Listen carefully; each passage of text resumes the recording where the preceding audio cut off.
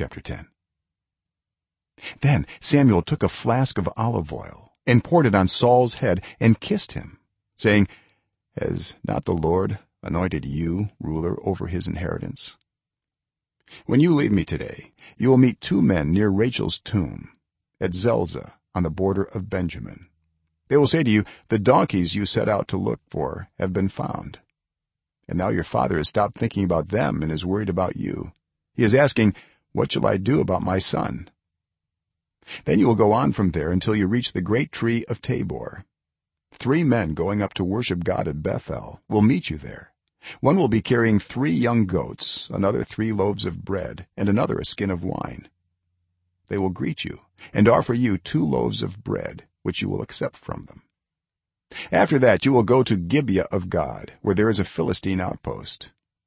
As you approach the town, you will meet a procession of prophets coming down from the high place, with lyres, timbrels, pipes, and harps being played before them, and they will be prophesying.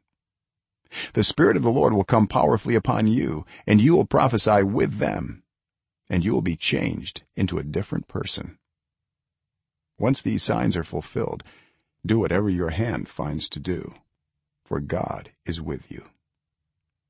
Go down ahead of me to Gilgal. I will surely come down to you to sacrifice burnt offerings and fellowship offerings. But you must wait 7 days until I come to you and tell you what you are to do." As Saul turned to leave Samuel, God changed Saul's heart, and all these signs were fulfilled that day. When he and his servant arrived at Gibeah, a procession of prophets met him. The Spirit of God came powerfully upon him, and he joined in their prophesying. When all those who had formerly known him saw him prophesying with the prophets, they asked each other, "What is this that has happened to the son of Kish? Is Saul also among the prophets?" A man who lived there answered, "And who is their father?" So it became a saying, "Is Saul also among the prophets?" After Saul stopped prophesying, he went to the high place. Now Saul's uncle asked him and his servant, "Where have you been?" "Looking for the donkeys," he said. "But when we saw they were not to be found, we went to Samuel." Saul's uncle said, "Tell me what Samuel said to you." Saul replied, "He assured us that the donkeys had been found." But he did not tell his uncle what Samuel had said about the kingship. Samuel summoned the people of Israel to the Lord at Mizpah and said to them, "This is what the Lord, the God of Israel, says: I brought Israel up out of Egypt, and I delivered you from the power of Egypt and all the kingdoms that oppressed you. But you have now rejected your God, who saves you out of all your disasters and calamities. And you have said, 'No, appoint a king over us.' So now present yourselves before the Lord by your tribes and clans." When Samuel had all Israel come forward by tribes, the tribe of Benjamin was taken by lot. Then he brought forward the tribe of Benjamin, clan by clan, and Matri's clan was taken.